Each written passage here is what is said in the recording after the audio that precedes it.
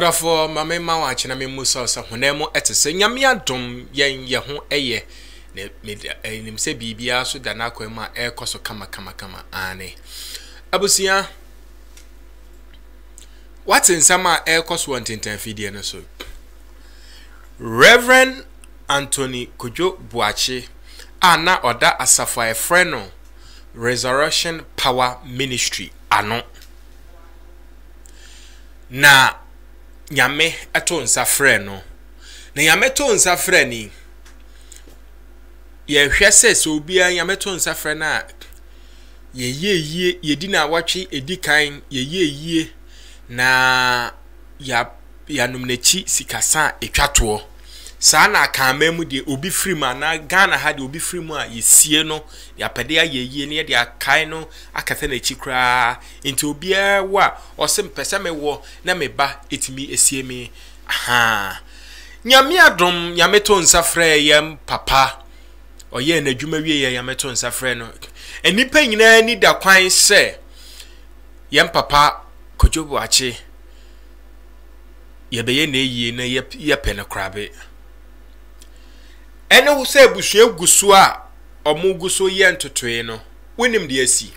tie na yere obapa sof mame ya santoa akwaji Njunction ade atufunu no so wote ne pa odi Njunction atufunu no so ose ebusua no etna ase ye ka no mabom ma ebusua no na mentem ho ase bi wo osofo panin ne yere that is obahima na ntawota bi wo ho enti 1 week ne kra ya mama me na nsi ase na ekire no mpanifo kwatena ase ema ntotrini na ekọ kama but all of a sudden nan say ye ha na nkrebi ba say obi din nkrebi ba say Anthony Kojo Buachi Reverend ese entotwe no mo ye na omode ne yera aka ho no wadwa pache ya na make ho nipa ne say papa ne na beka say mom mfa ne yere nka ho entiam say busua ni tie no mo yi ne yere film omo yi ne yere film omo ye entotwe ne yere so say mo yi me film memi kunam ne na bobra ya nyame di asore ente say dia besi ho ne aye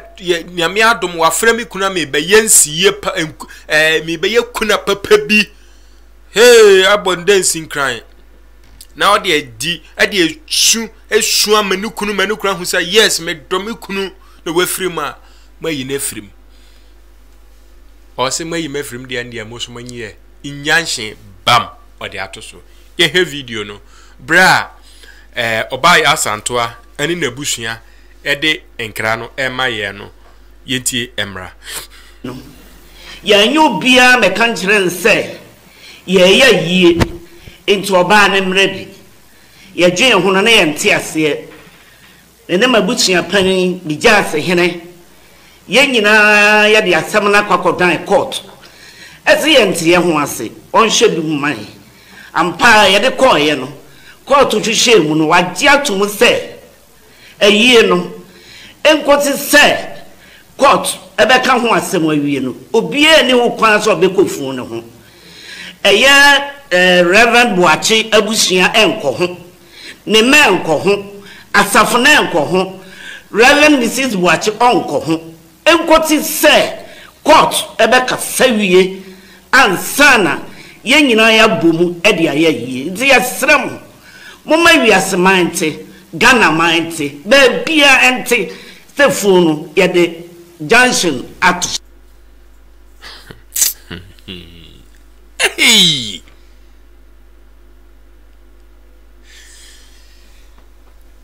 in fact funa wu amanfo na in fact Reverend Anthony Kojo Buachi wawu na ni wo wei pa de so weni a kom behwe na chi owani a omehwenachi hey efunu bako ehun stories echochu huwi enna sei echina sei enna sei echina sei aden sesi ade na kra Njunction bam edaso Esia yesi winim apart from machremai or hwe machre ho obie ni ho kwan se wani kura de kwan fu no na winim no do nsa so funum kura de obedem adai enti sania papa esi ye nyame dwuma wieye pa no nim se sene na wieye be ye ewrade se yenzo ye be kwa ne ye chi be ye se di ewrade huyamobo au papa enna kodwobo achio ne yiro asorio ne busuyo hwan yo ebei enkwasi da ben na papa di beda ya be pen krabe edna koto baby obekọ na se nyame begin heaven se nyame nyin heaven no nkope baby se bonsam jem no ko hifa no ko onkope baby mfa na tinto ebei ezi ade nyanhye nti eye ni nyamba so eye ni mitu ahyeda eye no ate ma sof mame oba ya santoa wetu ahyeda esi obi anim da ebe yeye no obi anim da yebe yeye no na me busa se enti esi asa court na afi na court na nsi nkonya enka asem ni nwie ya efunu begua so ahye fridge papa wui owu early this year wa shema up to date aden wa share fridge ma up to date ye share date aye kwa ye nso a eno nso so nipa da sani isi makwaji nyanhye de atoso ne man ko ho ebusuya nko ho asore nko ho one yere na nkasa so nko ho ye nyanhye no se ye nsizi obia so nko funu no ho na nye bia funu no anye bia ye behwetwa awe ana no ye beche ma obi nye bie funu no enti se Reverend Anthony Kodwobuachi nebusua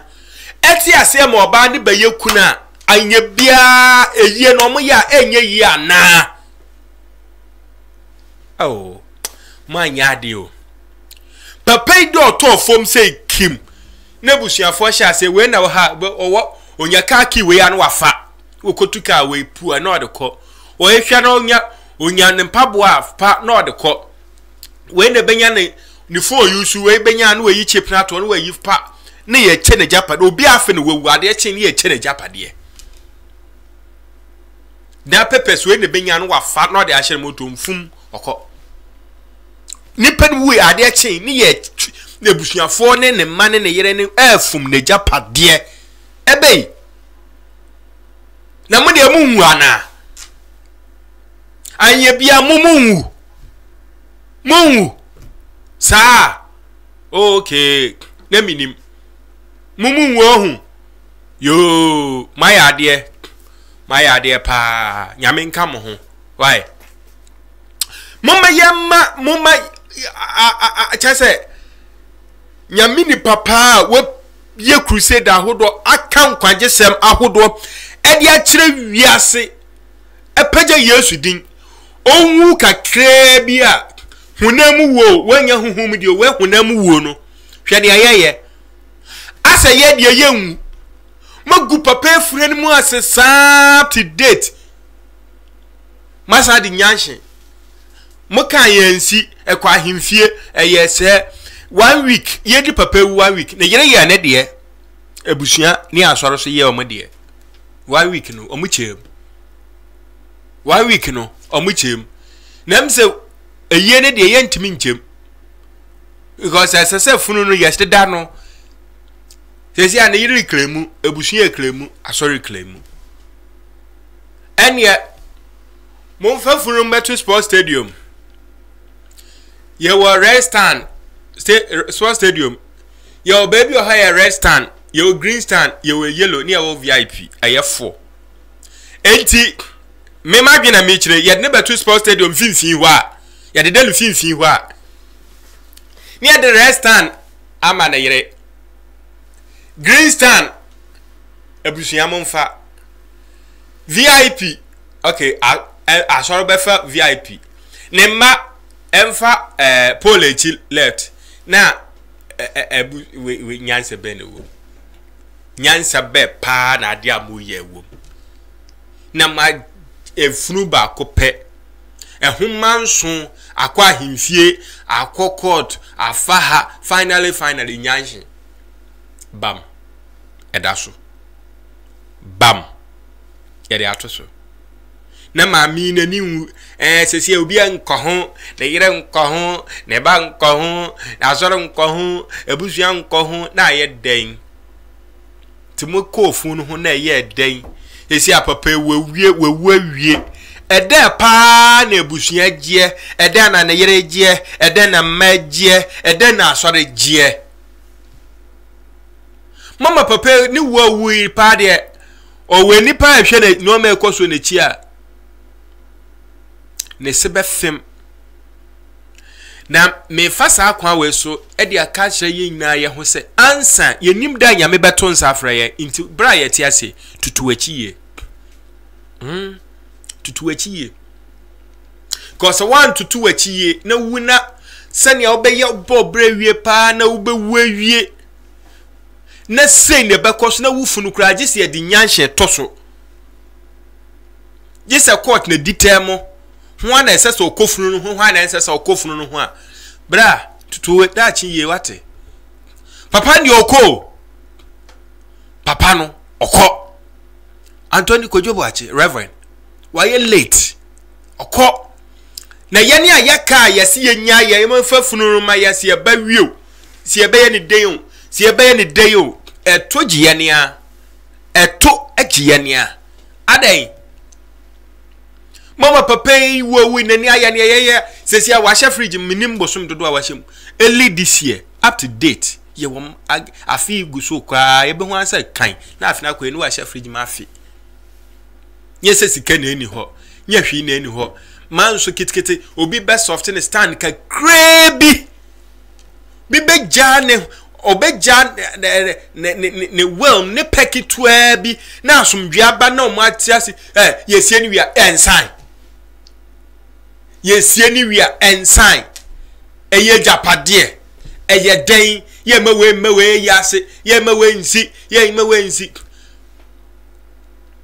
ebosua akoka asore ho na yere be oba na one be ma no so bo obra no so gina ba ebi baako. How possible? 1 week no be aye ne de. Na yira aye ne de, asoro na ebusuan so aye o me de. How possible? Ebe de pa na ya transase suma na yesa. Yesa ntie biem. Maame na all announce na all ka ne ni mo no dwa. Iri ada toso ene ya ri we anko ho ene de we nko ho mani ewu papa. Mo amo yese.